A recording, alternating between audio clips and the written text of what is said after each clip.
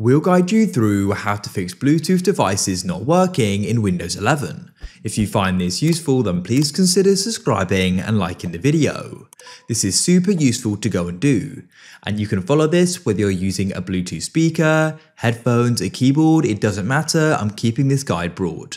So first of all, go to the bottom of your computer and click on the Windows Start button and open up your settings like so. Then come over to the left and select Bluetooth and devices. As you can see, I'm currently connected to my Bluetooth speaker here, and let's go and say it wasn't working. First of all, simply just go and restart Bluetooth. You can go and switch it off, and once it goes and turns off, just go and wait a couple of seconds and you can go and turn it back on like so. It should then automatically go and reconnect again. Go and see if that solves the problem. Sometimes it's as simple as that. If it still doesn't, then what I recommend is you fully restart the connection.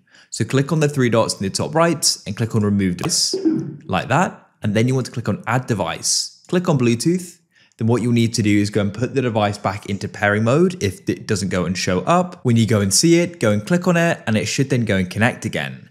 And after it goes and connects, go and see if that goes and solves the problem. As you can see, there it is. See if that solves the problem. If it doesn't, then scroll down on the left and click on Windows Update.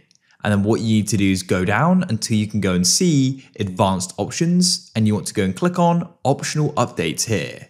If there are any, sometimes these are to do with Bluetooth drivers and things like that. So if there are, download them and install them and see if that goes and solves the problem.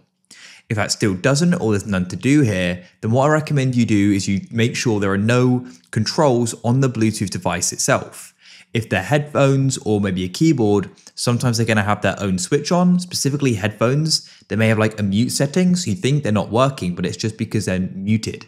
So there are a few different things like that you can check out. Hopefully one of the methods in this video has solved your problem. If it did, please consider subscribing and liking the video.